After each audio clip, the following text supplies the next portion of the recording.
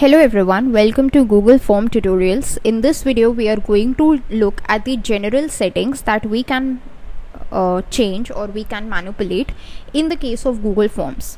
So this settings tab is the third tab in the forms that we have full control over. Let's see what all settings we can control. The first thing that we can control is make this a quiz. So what happens basically is, let's say you have created a Google form for the sole purpose of creating an online test. So what you want is you want to grade the students on the basis of their responses, and that becomes very easy through this Google Forms because it allows you a way through which you can assign points to every question, mark the correct answers, and Google will automatically evaluate those answers. So basically, if the person has entered a wrong option, they will automatically mark it as wrong. If they have entered a correct answer, it will automatically mark it as correct and would give you the results. So this option, make this a quiz, will give you all this freedom. Let's just click it on. Now what happens is there are the bunch of options that you can customize. The first is when you want to release the grades. So as soon as the students have submitted the form, you may want to release the grades to them, which is very much possible in the case of a multiple choice question. Based upon their responses, you can just select or check that they have entered how many correct options, how many incorrect options, and release the grade. Or what you can do is you can release the grades later after you have manually reviewed them. This is very much possible in the cases where you want your students to enter some kind of a textual based answers, like short answer type questions or long answer type questions, something like that. So if you want to keep the responses for manual review, then you can just select this option. So what I'm going to do is I'm just going to go with an immediate after each submission response. Now in the case of respondent settings, what are the options that we have?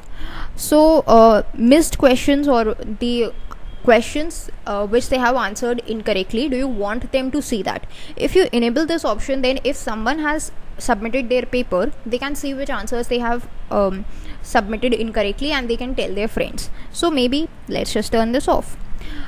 If you want them to see that which answers they have correctly given, which were the correct answers, then also the same case occurs, they can tell their friends, and maybe the grades can be manipulated. So let's just turn this off as well.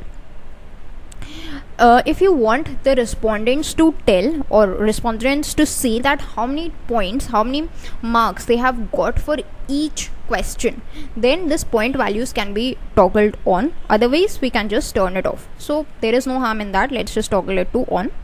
Now what is the value for every question? Let's say we have 10 questions and the total that we are going to get on the grade is 100. So every question is going to have a 10 points.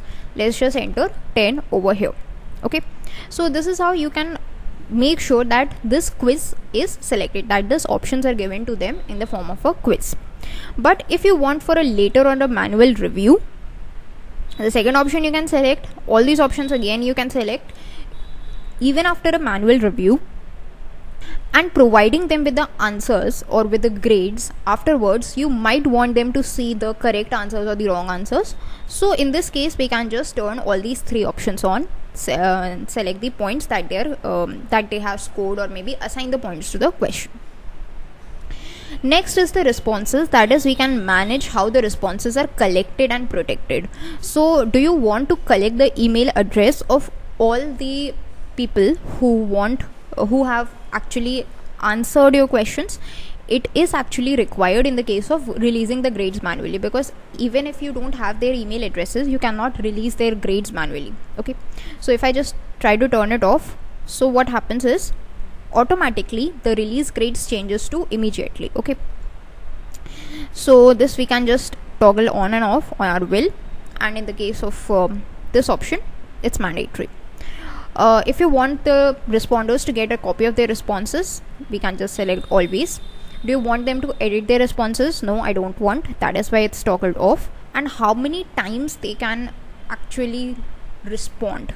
So limit to one response. Do you want them? So yeah, I want to limit to one response in the case of a test. This is a very good option, required option. Let's just limit it to one response. So that's it for the settings part. Actually, there are some things that needs to be covered, which we will be covering in the next video. That's it for this video. Thanks for watching.